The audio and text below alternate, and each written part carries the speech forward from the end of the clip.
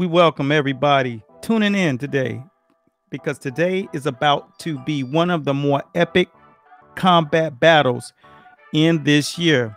A rematch between none other than Dustin Poirier versus Conor McGREGOR. It's about to go down, but before I get started, I'd like to introduce myself. For those of you who have never watched this channel, boy, you are late to the dance. My name is Eric A. Bradley, aka It's About to Go Down on a Fight Show. But we do have a special guest for those of you who've never known about what we do. We break the fight world down round by round from the inside of the sport, because I am 30 years plus in this thing and I love to bring the true essence of the sport to you. So today our guest is none other than the son and champion Dyah Davis, son of Olympic great Howard Davis, the greatest amateur boxer to ever lace him up in the toughest Olympic year to medal, 1976. He was an outstanding fighter, so you understand the lineage in which Dustin Poirier is under right now. And today we're going to have him on the show. But before we get going, we just wanted to warm you up, because when he joins in this feed, you're going to hear some great conversation. It's going to be one of the things that we wanted to always do is open your eyes and give you the ability to see the combat world from within, not the stuff that the media gives you when you pop over here on all of the networks and they're just talking and these people don't understand the sport. It's not their fault, but behind the closed doors in the world of combat, it's a lot different than what you guys are used to hearing. And when you see this show, our focus is to make sure you get the effervescence and the essence of what really goes down, the conversations, how they really happen, the real side, the struggle inside of the struggles. And that's what you're going to hear a little bit of today as we chop it up and break it down. 80% of the show was about the man himself, and the other 20% was about what is that ingredient that you have to have whenever you're in the fight game at this level. So you'll hear a little bit about that. We don't ask, who do you think you're gonna win? Do you feel like you're gonna win? What round you gonna? Well, that's not us, man. We're not media. So I hope you guys are really to take a very high leap into the game right now. For those of you who are tuning in for the first time, if you like really getting great commentating and conversations, because we don't really get into interviews, we basically chop it up here. It's sort of like one of the realest conversations you're going to have. So when we talk to our people, we're going to go right into the real stuff. We don't goof off and play around. So with no further ado, we're about to get it popping, and we're going to jump right into a conversation, fight chat that we had, and it really alluded to some of the journey that got Dyah to this place, to ever be able to be in the corner. And when you hear these stories, they really break down the essence of what it takes to do this at a very high level. So I hope you guys are really ready for the ride that we're about to give you. The next half hour, you'll really be able to take some stuff in. And at the end, please stay tuned, because we got some good stuff here, and we're going to continue to break it all for you. At the end of the show, we'll ask that you, if you enjoyed yourself, make sure you subscribe, because there's a bundle of other content looting from this show that you'll get to hear, and will really give you a much better perspective about the combat game at its highest level. All right, so here we go. On to the show as we enter into the third quarter of the conversation. So enjoy. One of the things that, when I say that, ask that question, it takes me back to when we was traveling back and forth up to Baltimore. And once again, being baptized by fire, being put on the larger stages. So Hassan Rahman was in a fight, getting ready to fight Klitschko. And that was, of course, one of the guys you saw, and you said, "Yeah, I can do this." When you saw Klitschko and Lennox, right? Right. Well, another story to add on to this. There was a fighter. His name was Beast Brandon Cabell out of Baltimore. You can pull him up, and he was under Coach Tyrone Soul up there, Barry Hunter, up there near Barry Hunter and them up in DC. Okay. But he was in Baltimore, so we Right. used to go up there and help them out. And Rock was like, "Yeah, I want Beast." Beast grew up in Baltimore, but he had moved down to Carolina to get some work and kind of change his atmosphere, give himself the best chances. So I put him up under my wing. Coach Bradley was like, he had a lot of guys under his wing, and he just was like, "Yo," so Beast kind of melted under me. Beast was 6'7", 265, shoes off. He could go 15 rounds, leave the gym, combat boots on, and do 15 miles. True story. I got it on video. I videoed everything for the history books. He was prepping to get Hasim Rockman ready. You're going to love this story. Hasim Rockman, he said, "Yo, coach, every time that dude get me in the gym," he said, they grew up together. So they grew up in the same part of Baltimore. Hasim Rockman, hands like this, head like this. Yeah. He said, "Yo," he said, "every time he get me in there, coach, he say, 'Yo, what's up, Beast, man? How you doing, boy? Everybody good? How the family?' 'Yeah, yeah.'" He said, "The bell ring." He said, boom. Every time he said, "Yo," he tried to detach my head. He pulled my guard down with all that nice talk. Family. Yeah. Right. Yo, he was like, "Yo," he said, "Coach," I said, "Look, man, I'm gonna tell you what to do. Soon as he start talking to you, just ice grill him, be wrapping your hands and just be getting your stuff ready. And then just be like, yeah." I was like, "Yo, so what's good with you?" I said, "Always return the conversation with the first thought in mind. Be first." And I told him a lot of different wrinkles, which he loved that. He loved it. He'd been taught how to box. Coach Tyrone Soul couldn't have taught him better how to be a pure boxer. Hands up at all times, long, steady jab. 6'7". He was bigger than Klitschko. He was like, yo, shoulders broad, crazy. I mean, insane, just a freak of nature. He was 8-2 at the current, 8-1. And he'd only lost because, like, at the very first fight or second fight, he lost the decision. 4-round fight, that can happen. But but Coach Soul got him in the boom, got him just nice. And he came and I said, "Look, we're gonna teach you some different things. So just add some wrinkles because you're fighting professional fighters." And he didn't have an extensive amateur career either. So he got in there, man. And he felt confident. He said, "Yeah, the only thing he does, though, he always pull my guards down." And look, I'm going to tell you, and you know this kind of experience because I know your dad unleashed the chain every once in a while to let you go and bite. Yo, I was running late to get there. We was in traffic on 395 going to Baltimore. Got there. When I got there, man, they was knuckled. I mean, it was like, rah, rah. I mean, all you could hear the grunts. And I was like, ugh. And I walked in and he looked over and he tilted his head and they had one more round to go. Man, he was body head, rah, rah. And we had just worked the body head back to the body left hook. Man, that four rounds of this. 4 rounds. The bell run Beast was like, "Next." Like, yo. He was like, he walked over to Beast. He took the mouthpiece out. He's like, "Damn, Beast, you trying to get me?" He was like, "Nah, man." They got that Baltimore accent. So he's like, "Nah, dude. No, man, I won't go let you get me." Yo, man, I was so proud of him, man. Rock was in such a good shape. I mean, he was in the gym working, man. And we was in the ESPN zone with Larry Merchant, Jim Lampley. Cats was wilding out. He had a wild crew of dudes surrounding him. So after that same, like the day after that next day, so it was like a day and a half later. Here goes the call. Dyah. Guess what happened? What? Klitschko pulls out. Oh. He had spies and he saw that Rock was getting work, like Right, right. real work. His knee, and he retired the first time. Vitaly Klitschko, that is true story, man.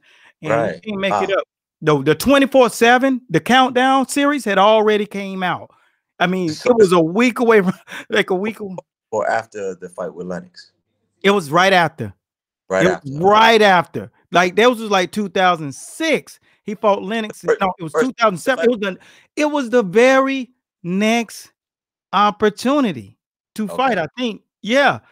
Yeah. And Lennox, of course, Lennox said, "Yeah, I'm good with this. I'm out of here."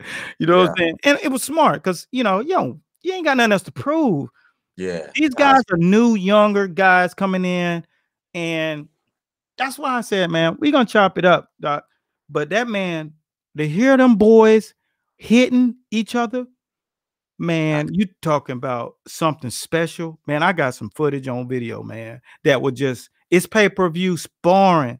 I mean, I never get rid of myself. I got them on VHS tapes, doc. yeah, dude, So, I got much stuff on VHS that I need to convert to yeah, either deep or digital. Ugh. yeah, get But it you know done. what? Like, it was sparring is very important, man. I had the opportunity to work with a lot of Yeah, high level quality names, man. yeah, yeah. Within my first year, I was already sparring with Bernard Hopkins. I helped him get ready for first fight with Jermaine Taylor. And I mean, I was you know, so pissed. I was again, he beat so, Jermaine Taylor, and I was just like, wow, why do they do that? yeah, man. I mean, my Wow, game so much from watching. It was just like going to school every day, you know. I wow. went from being his chief sparring partner. I was young. I was a lot younger than B Hop. B Hop was probably in the late 30s. Yeah. I was maybe 20, again, 26, maybe Uh-huh. 27. Yeah. And I was kind of working B Hop a little bit, man. So I went from chief sparring partner to doing 6 rounds to we're only going to use you for 4 rounds today to we just need you for 2 rounds today, and we're gonna have these other guys pick Yeah. up on it. Yeah. But it was an amazing experience. So, even when I do my couple of rounds and I go out and I sit out, it was like university for me. I'm watching him work with other dudes and Ooh, shoulder rolling and slipping and countering. I'm like, man, beautiful magic, ain't it? so crafty. So And great. Such a great technician, and was able amazing to not get emotional in the ring. And I always said this, Daya, that too. people Bowie Fisher, Bowie Fisher uh, was God brilliant. bless his soul. He was there at the Yeah, time. he was the I man. seen Richard Scott, God bless his soul. He was also there at the time. Nassim, The knowledge that guys were just spitting out, man. I'm just looking. lineage, Wow. that lineage, man. And then isn't it funny when you hear those phrases and that conversation that you never heard before, the stuff that they talking about you should be doing, and Mm, just you hearing stuff from the first time. Now, that's the thing about me. When I hear some things and I hear some about techniques and wrinkles, man, I gotta put my student hat on. And over 30 years of doing that, I have accrued a vast library of some amazing things, man, under the tutelage, and played the role that was necessary for me to play to be at the level in which I do and aid others in doing. Because when you see somebody like Bernard Hopkins, the things that he knew, like when he said to Kelly Pavlik, man, he looked real good with those guys in the ring, man. He's doing some real good work. Him and Nassim, they was like, let's see what happens when the angles change. Woo, man. that's he was something else with his words, man. Woo, let's But see what happens women and when not the women and angles not change. getting wet. Oh my gosh, yo. That dude, just the prowess inside of that ring, and just the mental fortitude to do it and control his emotions, and to get under the other guy's skin. And that's Right. sometimes what you have to know how to do if you need a little more help, is to Hmm. get up under the other guy's skin. And Right. if that guy's prep now, it's a little harder to do that. But you know what? As I thought about this, I see your father being the outstanding Olympian in his career, which is, man, it's so many. It's only a handful of dudes that got that. That's a thing that you can never change. The Right. history books, that means you're in American soil, in the Right. best country where boxing is Bible. Your dad, in the toughest year of the Olympics, in the greatest Olympic team, wears that crown, the MVP. So as I look back at his career, man, and Camacho used to train at our gym. Right. So one of my younger fighters put him on his butt one day. He didn't like that. Victor Andre, shouts out to Victor. And Camacho took him under his arm, and he knew.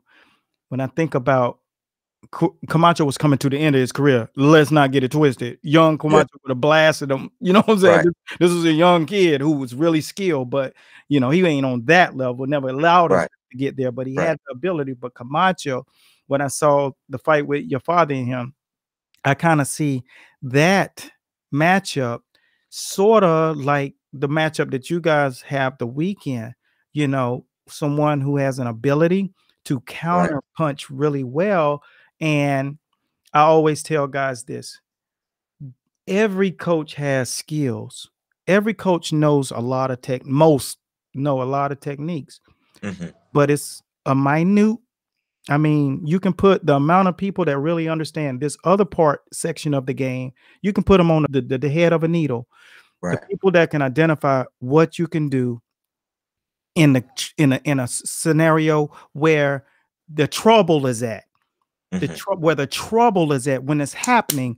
And one of the skill sets that I developed is the first times I was by ringside, the game was moving at such a pace, in a speed, when you got the elitist of athletes, and I'm talking to all of you guys who will be watching this thing on Saturday night, specifically, it's not like watching it on your couch. And it's not like watching it from the stands. The warp speed of the most supreme athletes in the world, the game goes at an entirely different speed. Milliseconds, brother. Milliseconds. And you have to not only see, you have to retain that moment in which your fighter needed to know what happened. Especially sometimes they get clipped and it happened in a combination of punches and it might not even be angled at you. How do you adapt? How do you make that adjustment? What do you tell your guy? How do you tell him? Not what, how.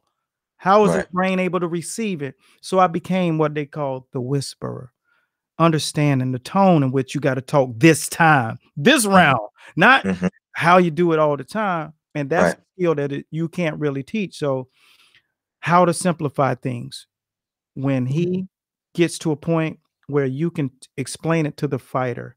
And I'm sure your dad talked to you because he was in such a circle of killers that he understood once he was able to be a fighter, that he understood another wrinkle was to be able to speak to your fighter as a trainer.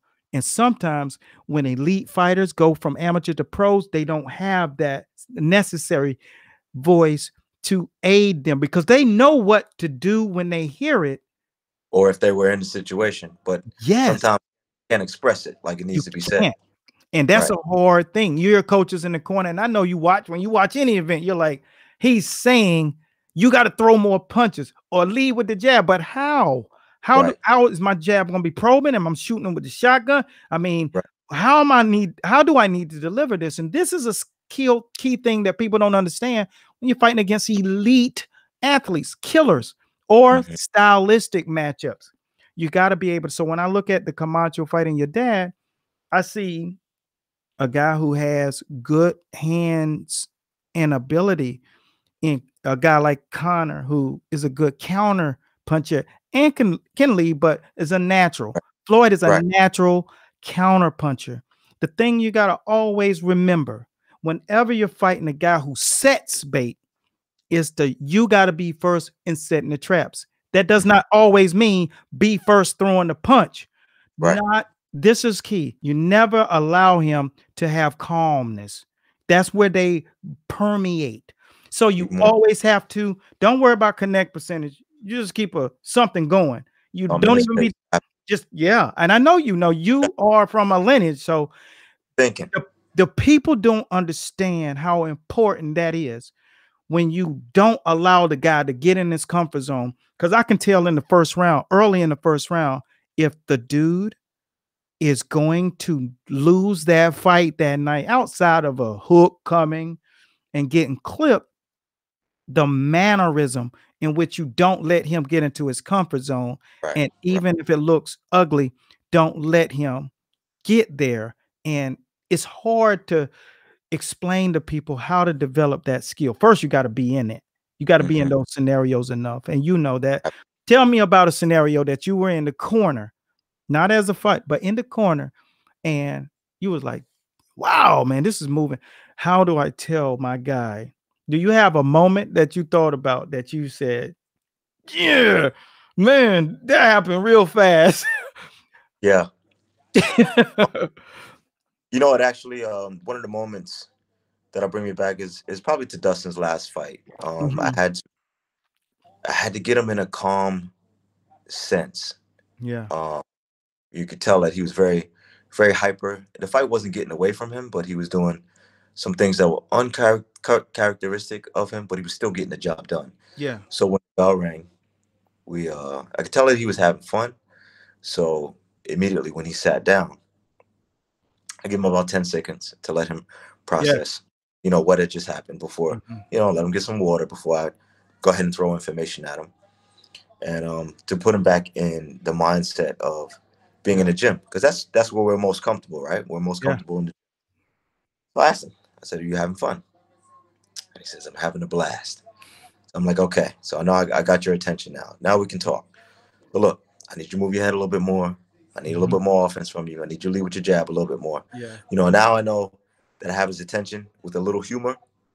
Now I know he's able, and in his response, I know I was able to, you know, transfer information to him and know that it would be received. Yeah. In a manner that it needed to be received. Yeah. See. And we were able to have a conversation in the middle of the round. Like, you know, what do you think you need to do more of? Okay, I need to get on my feet a little bit more. I need to move a little side to side, a little head movement. I need to lead with my jab a little bit more. And you know, I would just confirm, absolutely. You know, get behind your stick. You know, you jabbing, look to land that left hand. He's southpaw, so we're looking to land that left hand. He's like, all right, I got you. And then Muscle boom, memory out there, and he handles business. Things that you do in camp that you know the muscle memory is there. You can call for it. That was brilliant. And for those of you who will be watching this and understanding that, no, that's not a skill that you acquire naturally. That takes reps. And I always tell anybody, if you are training people, coaching people, be around people who've done it for a much longer time. If not, you're going to have to learn everything the hard way. And that's why it's so great to have a boxing lineage to pull from that suitcase that you're going to need out of that treasure chest to make sure that you have, and your fighter doesn't be the reason. Yeah. There's been times where I came back to the corner with my dad. He didn't say a word. And I got, you know what I mean? Yeah, you got the message. I got my mouthpiece rinsed out, but I got the, you know, just by the look on his face. Unacceptable. You know, and you know, all right, go out there and use your feet a little bit more, you know, a little bit more feints, more jabs. And this was without saying a word. And I went out there and got it done. Man, that's a powerful thing. And you know what? That's called osmosis. Transferring it, like, indeed, get the message without unacceptable. Right. Don't even trip. You know what we do. That's a powerful thing. Now, as I hop in and create one more last buzz before we get it popping for the second little 10-minute closeout, I want to make sure that our special shout outs go out to these particular two individuals. Harper, man, how are you? Listen, over here from Team Diamond. We're looking to get the job done on Saturday, and we appreciate all your well wishes, man. Thank you. Now it's the shout out segment. So all of you out here in the world of combat watching live, make sure that you raise your hand, let us know where you're from, and we're about to give you a couple of shout outs. My man, here we go. What's going on, Carson? This is Dyah Davis here, Dustin Poirier's boxing coach. I just want to send a shout out to you. What's up, man? I hope you're doing well. All right. Keep watching. I hope that was really interesting to you guys, because As we alluded to in the conversation, as you see, we talked about being in legendary training camps and learning. And this segment here is for the trainers, meaning those who are coming into the sport and you need to know things. And there are things you need to know. And some of you question and want to know kind of the lineage of what we did and how we got to this point where we came up through extensive high level competitive camps, and you learn so much. And a lot of you are trying to figure this thing out on your own, and you can't, because I'm going to explain something to you. At the earlier stages of this thing, I got an opportunity to get baptized, head in the water. I mean, flame lit, face getting burnt. When it comes down to certain things in this sport, you got to learn that it's best to have guidance and stuff. So explain something to you right now. When we were coming up, it was very, very hard. It was very tough. And when people came to our dome, they sometimes didn't really understand the depths of what they were in for. So they would come in like some of you out there, a little more delusional, and they would walk through the doors, and I'd kindly introduce people, point people out, who is who and who is there. A young man came down from I think it was Miami, but he was by way of somewhere like by Barbados. He was not an Olympian, but he was a national champion, amateur. And I would point the guys out to the gym because when you walk through outdoors, I'm gonna do this, and this was a typical Tuesday. You see that guy over there? That dude's been the fastest running man for the last 2 decades. This guy over here, oh yeah, and he is gold medal surrounded. You see that dude over there? That dude over there, he's a gold medal Olympian, heavyweight. That guy also just had fight of the year with Evander Holyfield. Oh, that rusty knuckle cat right here, that dude right there, he knocked Lennox Lewis out unconscious for the world championship title. Yeah, that girl, she just won gold medal with a bum knee. That cat over there is the top ranked amateur in the entire world. That's what a typical Tuesday. This dude just left from the Crunk gym because he needed to get much more in depth in his technique. He wanted to learn more. It's constant. That's the layering that we were under. That was a typical Tuesday. Marion Jones, Justin Gatlin, Sean Crawford, Melissa Barber, Ray Mercer, Oliver McCall, Hassim Rockman, John Hagler, killers everywhere, Julius Fogel, Rashard Holloway.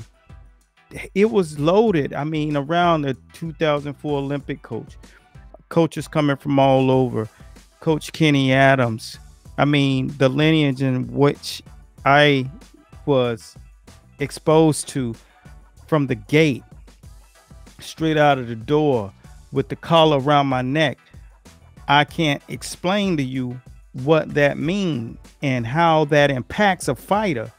So when you see fights of this magnitude, those who are in and behind these type fighters have come from such a deep, deep, deep lineage. And as you heard him speak specifically to it, it's just kind of what it is, man. And what we're doing with the next generation, like he's doing for Dustin and I'm doing for you guys out there who decided to follow master boxing. That was a typical day in master boxing. Waking up, brush your teeth, go to the gym, nothing but heavy hitters. All right. So, you know, you don't get here just by posting videos. You get here by earning your stripes. And it takes a long time to earn your stripes. I'm 35 years into the sport of boxing. All right. So that's kind of where you feel and see those wrinkles and stuff being added. When you look at Dyah, this young man has been a champion. You got guys who think they can just walk into this game. This guy's father was the top amateur fighter in the toughest year of competition in the Olympics ever. Now, in this section, what we're going to do is we take a little 3 to 5 minute segment and we create a round, and this is called Styles Make Fights. So this is kind of where I break down the fight science and do film study type conversation with my audience, so you understand when you have a style matchup like Conor McGregor and Dustin Poirier, who's become a heck of a striker, and Conor McGregor, who's already been in the ring with the likes of Floyd Mayweather and Nate Diaz, two of the more elite level boxers in their kind of sport. And with that being said, how you match these guys up, as you see earlier, I alluded to Camacho, Hector Camacho, who actually was another one of the people that came to our gym, and we had to put work in on him, younger fighters. But he was at the end of his career, so I won't get into that because that's neither here nor there. Rest in peace, Hector Camacho, one of the greatest to ever do it at lightweight. Fast hands, powerful punches, punched in combination. He was an entire savage package. When you have that kind of guy, he also has the same cachet as Conor McGregor. Very brash, very bold, loud, makes the noise, but delivers. And that's what you're still facing. And Dyah Davis's father, Howard Davis, matched up against him.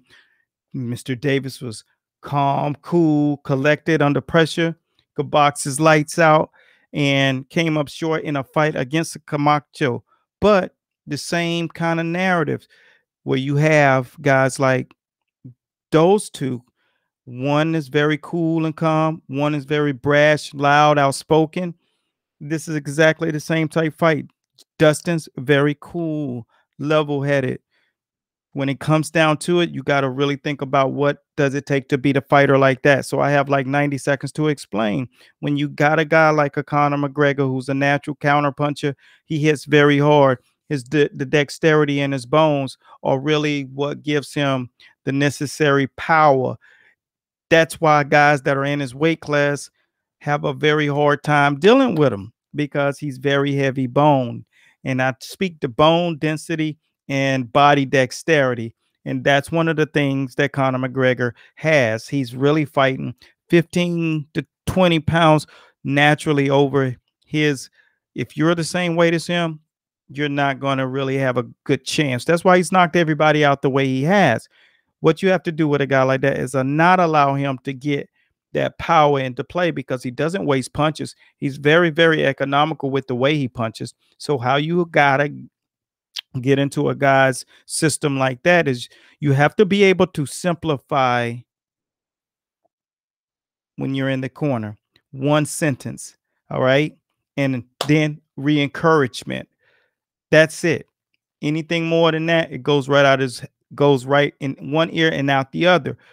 When you got a Conor McGregor, no matter what you have to do to prevent him from getting going, staying circling constantly and throwing at him, keeping him blinded, setting traps, drawing him in, making him come and making him miss and get a little more anxious and make him pay, peck and poke around, whether it's short kicks, whether it's jabs, fluttering punches. And I used to say peck and poke, run little flurries, not just to connect.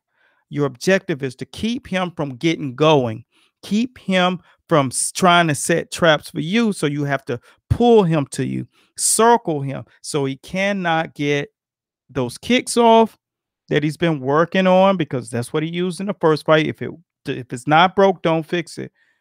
And then the thing you got to keep in mind is the moment you allow him to get into the fight he wants, that's when you're working against the grain. So the objective is to keep him turning, to keep him flustered, and to make the fight ugly. So when you get past the round in which you had gotten knocked out in, you realize you're in a second, you realize you're in a third, you're in a more comfortable place for you to start the fight. And that's one of the key things in any major fight. Rematches, whenever the outcome the first time was bad, that's what you have to do. You have to keep them off balance, period. Because the minute someone like Conor, because he's going to strike, he's setting up the entire time to strike. There's not a lot of techniques and skills that you have to accrue. Your objective is to do the thing that's necessary. Fight an ugly fight so he can't make it a pretty victory. And once he's out of that zone and he's into a more frustrated zone, that's when you start to strike with purpose. And that's kind of it. You keep it simple. And every time your fighter gets there and comes to the corner, your objective is to just keep him calm, keep him cool, and let him know everything's going to be fine, even if he comes back banged up. But you make sure you pull that other thing out of him before he gets ready to leave that corner, because it's super important. And that's how you do it, people. Combat is extremely about repetition once and for all. Repetition, repetition, muscle memory, repetition. And that's what it is. And that's the sector. So take that with you. If you guys are out there coaching guys, remember one thing: strategy is everything. And over here at Master Boxing, we got the book of knowledge when it comes down to it. 4 decades in the game, man, it really pays off. And to have and be around people who've been in them involved much longer than you is the key to learn and longevity, prosperity. That is Styles Make Fight Round. All right. So bar none, man, learn. And that's what we're here to do at Master Boxing. So for those of you who have never understood what we were, the fiber in which we came from, make sure you stick around and continue to follow us. If you got to subscribe, subscribe. If you got to like the page, like the page. But I tell you what, if you're about that combat life, you need to be on the right page. And this book has the right pages. So I hope you guys enjoy the fight, because it's lit up right here. Put it down. Who you pulling for? Let me know where you from. If you're a trainer, holler at us. Make sure that you continue to follow Master Boxing across the boards. This is the Fight Show, and I'm just your host, Eric A. Bradley. Be sure to subscribe if you want to see this entire show in its entirety, because it was fire. We had some great conversation. Special shouts out to Dyah Davis for coming on board. Special shouts out to Conan Silveira, former world champion UFC fighter and head co-founder of American Top Team. Be sure to watch that one next week as we jump in with the big head honcho, Conan Silveira. Until next time, be blessed at Godspeed. Coach Eric A. Bradley signing out. Peace. Let's get it. UFC 257. It's about to go down. Salute. Wasn't just an Olympic teammate of mine. He was my dear friend, who's gone too soon. What I remember most about Howard is that some of the conversations we had together, not about boxing, it was more so about life and about friends and family members. Howard, you're special. You've always been special. And one thing I want to say to you is that I will miss you, but you will not be forgotten. God bless you, brother. And by the way, you know what? You gave me a black eye during training camp. And now, looking back on that, especially now, I cherish that black eye. I don't cherish black eyes. I miss you, brother. I miss you. And you will be missed. God bless.